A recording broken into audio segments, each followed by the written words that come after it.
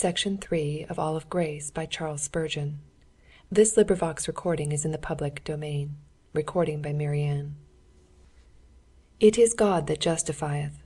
Romans 8:33. A wonderful thing it is, this being justified, or made just.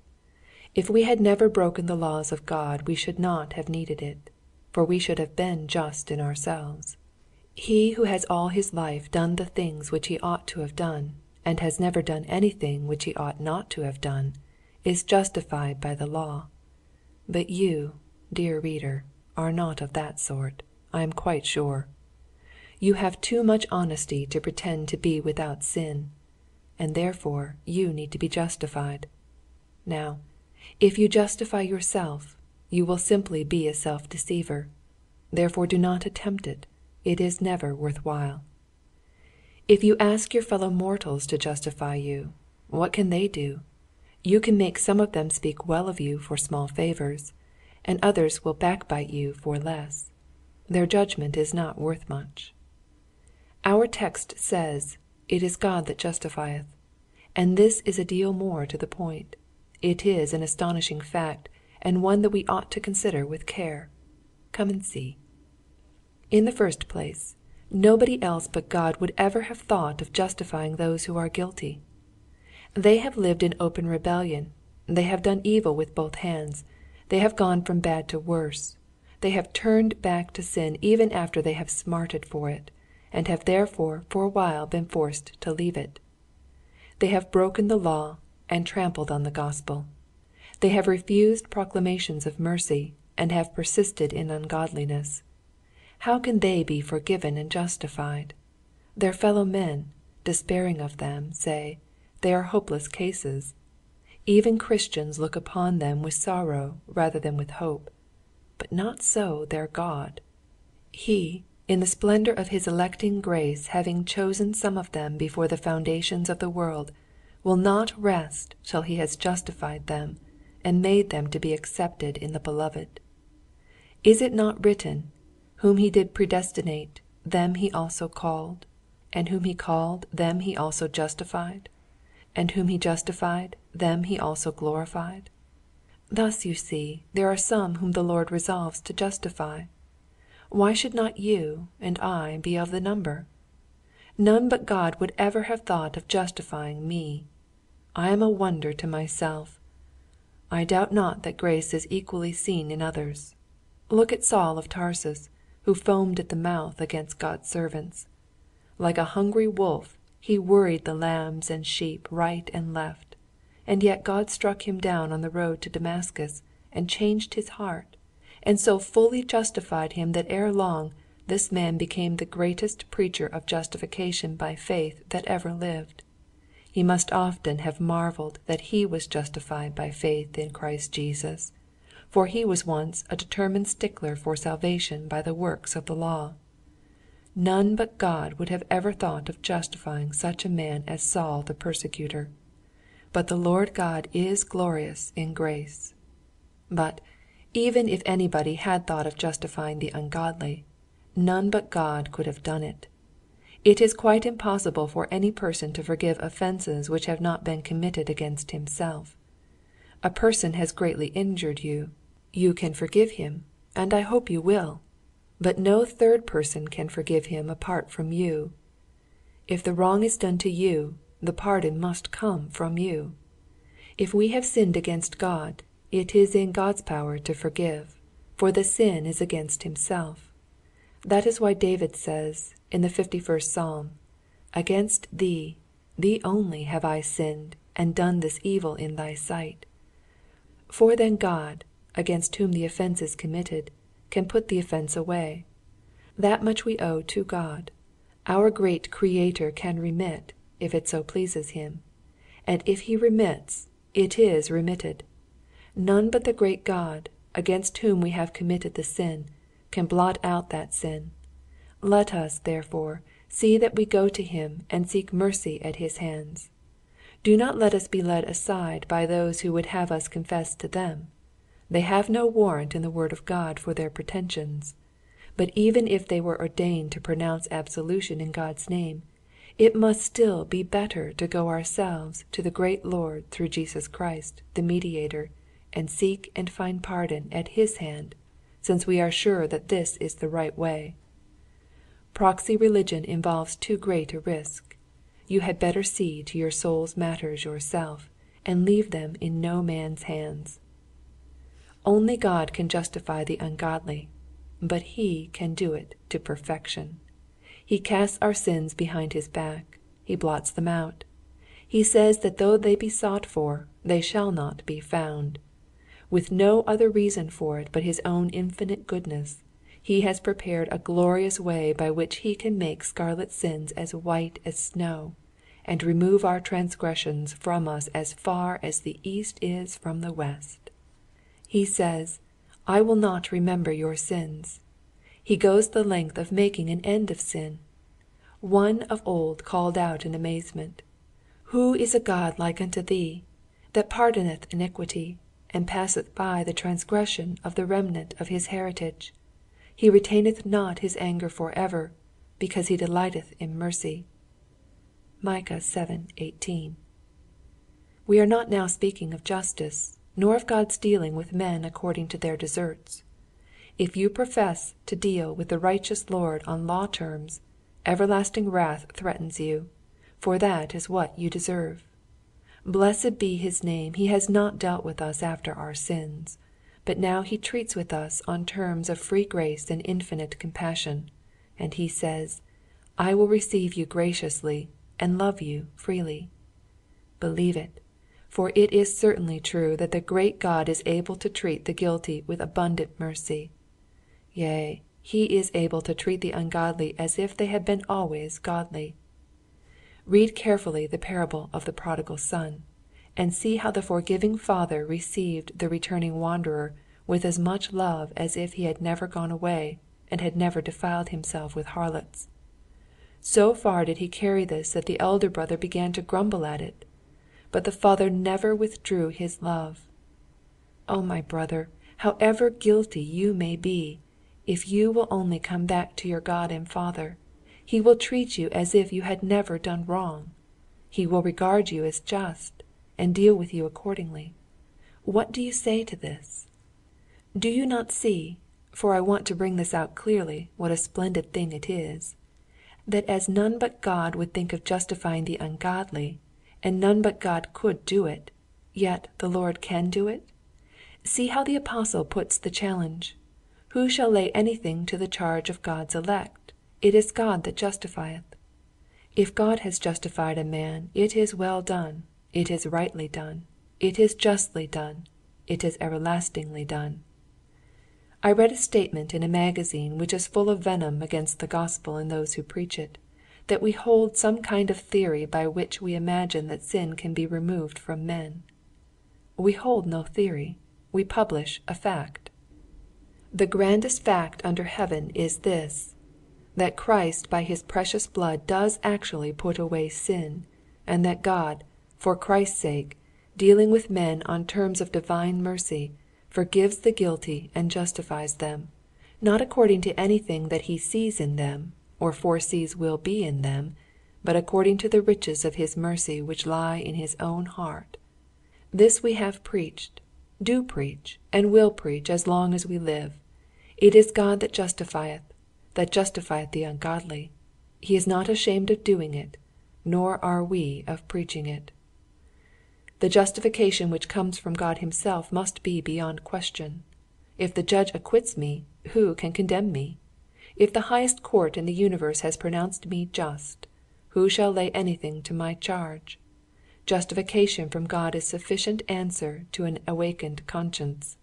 The Holy Spirit by its means breathes peace over our entire nature, and we are no longer afraid. With this justification we can answer all the roarings and railings of Satan and ungodly men. With this we shall be able to die. With this we shall boldly rise again and face the last great assize. Bold shall I stand in that great day, for who aught to my charge shall lay? While by my Lord absolved I am from sin's tremendous curse and blame.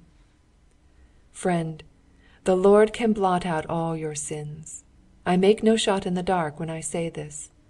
All manner of sin and blasphemy shall be forgiven unto men. Though you are steeped up to your throat in crime, he can with a word remove the defilement and say, I will, be thou clean. The Lord is a great forgiver. I believe in the forgiveness of sins. Do you?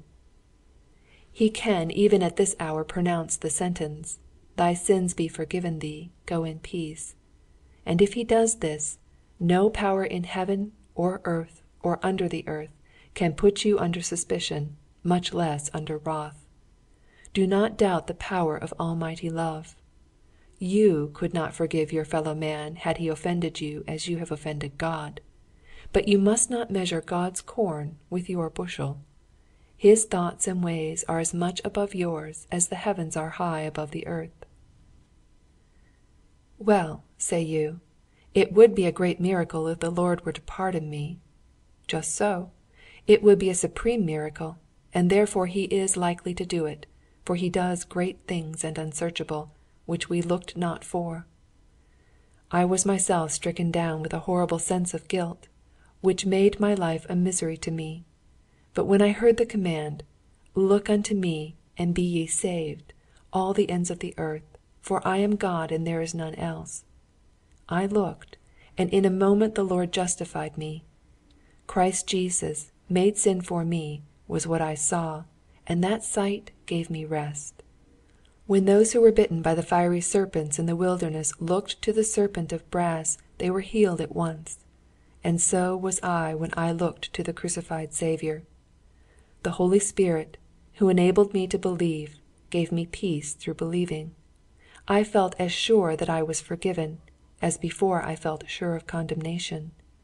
I had been certain of my condemnation because the Word of God declared it, and my conscience bore witness to it.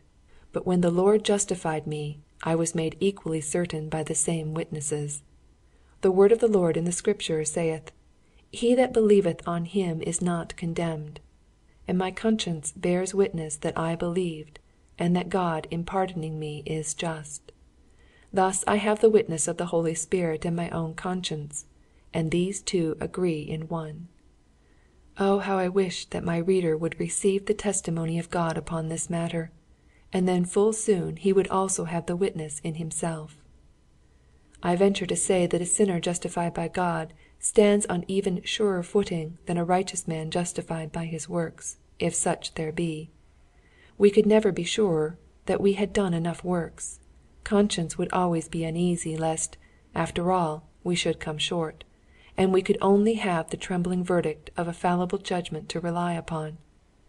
But when God himself justifies, and the Holy Spirit bears witness thereto by giving us peace with God, why then we feel that the matter is sure and settled, and we enter into rest. No tongue can tell the depth of that calm which comes over the soul which has received the peace of God, which passeth all understanding. Just and the justifier. We have seen the ungodly justified, and have considered the great truth, that only God can justify any man.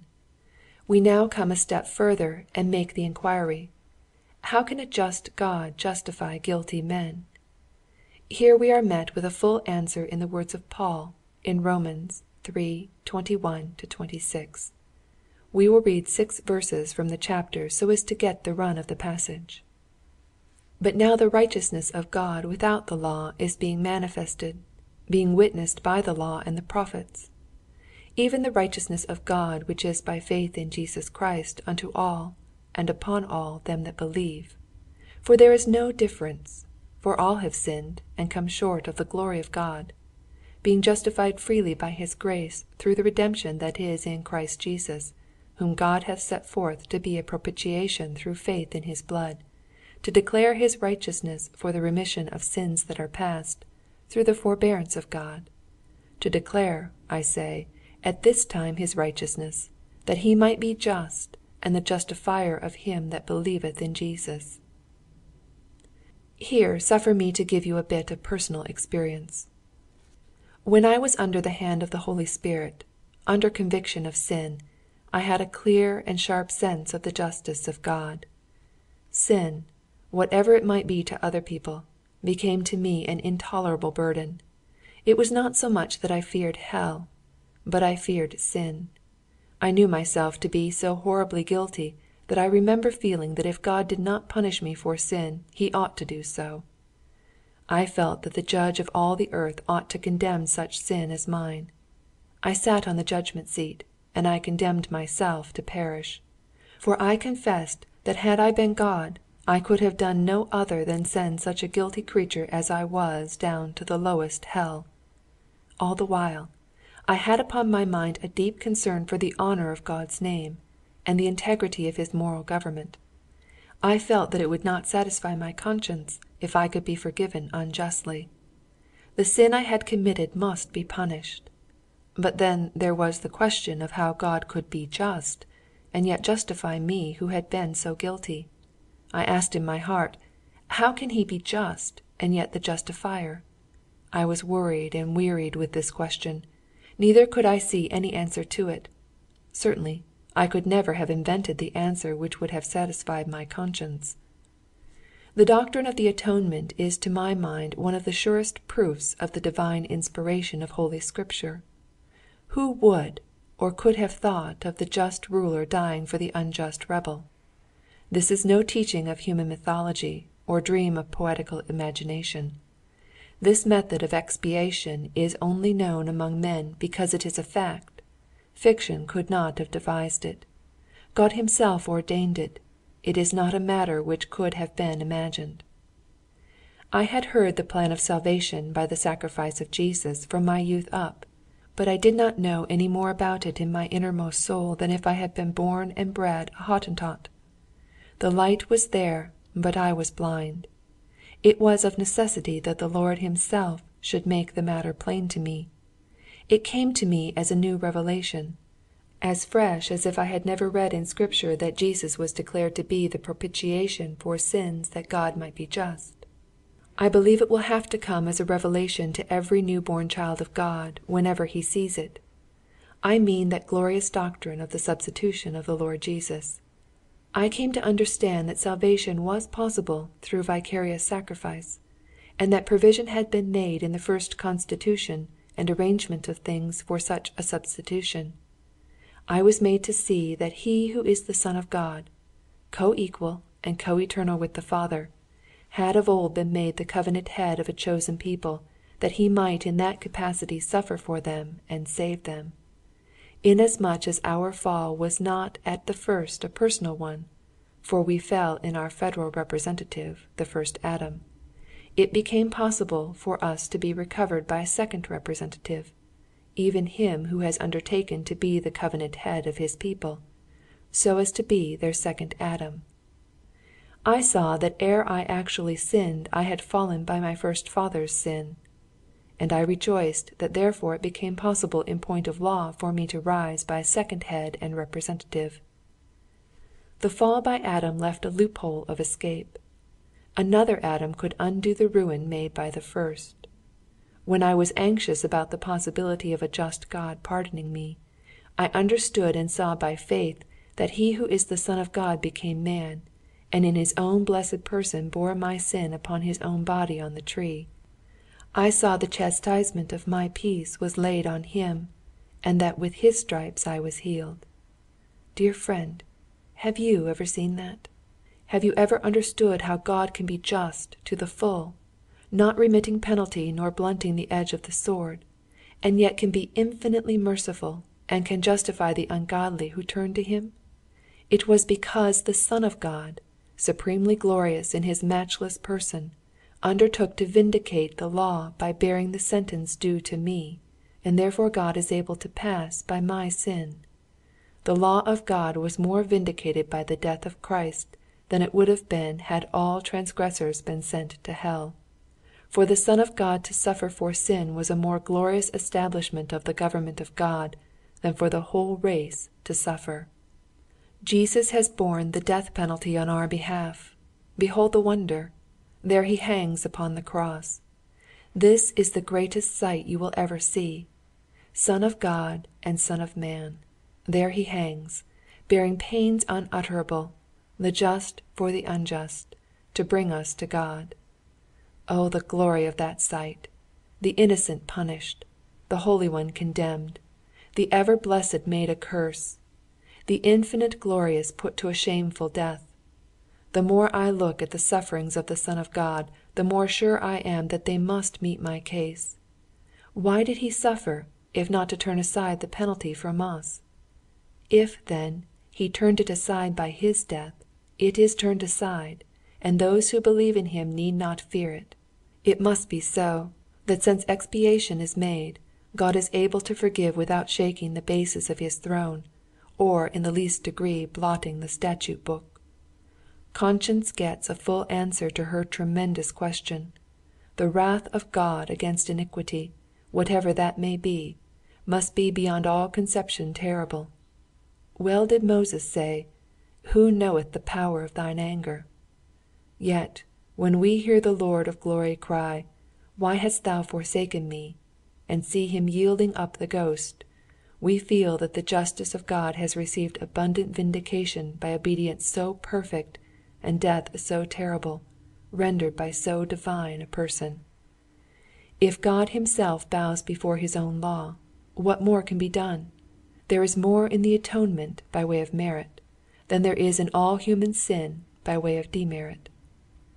The great gulf of Jesus' loving self-sacrifice can swallow up the mountains of our sins, all of them. For the sake of the infinite good of this one representative man, the Lord may well look with favor upon other men, however unworthy they may be in and of themselves. It was a miracle of miracles that the Lord Jesus Christ should stand in our stead and bear that we might never bear his Father's righteous ire. But he has done so. It is finished. God will spare the sinner because he did not spare his Son. God can pass by your transgressions because he laid those transgressions upon his only begotten Son nearly 2,000 years ago. If you believe in Jesus, that is the point, then your sins were carried away by him who was the scapegoat for his people. What is it to believe in him? It is not merely to say, "He is God and the Savior," but to trust him wholly and entirely, and take him for all your salvation from this time forth and forever, your Lord, your Master, your all. If you will have Jesus, he has you already. If you believe on him, I tell you, you cannot go to hell, for that were to make the sacrifice of Christ of none effect. It cannot be that a sacrifice should be accepted, and yet the soul should die for whom that sacrifice has been received. If the believing soul could be condemned, then why a sacrifice? If Jesus died in my stead, why should I die also?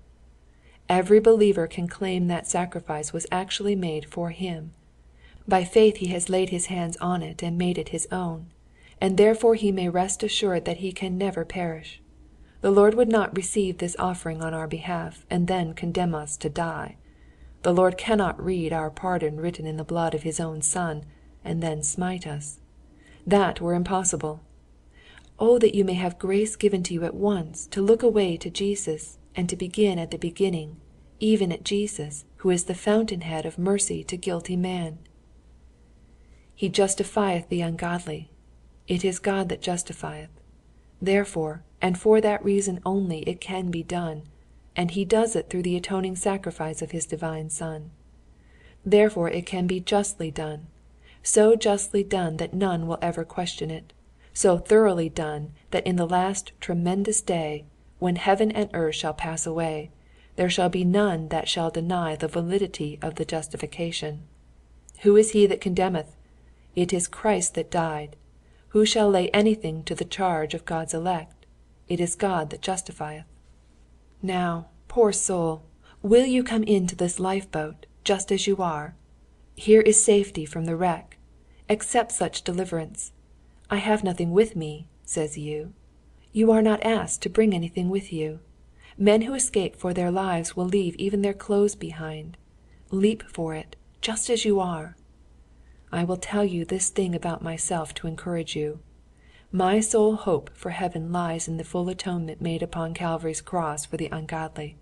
On that I firmly rely. I have not the shadow of a hope anywhere else. You are in the same condition as I am, for we neither of us have anything of our own worth as a ground of trust. Let us join hands and stand together at the foot of the cross, and trust our souls once for all to Him who shed His blood for the guilty. We will be saved by one and the same Saviour.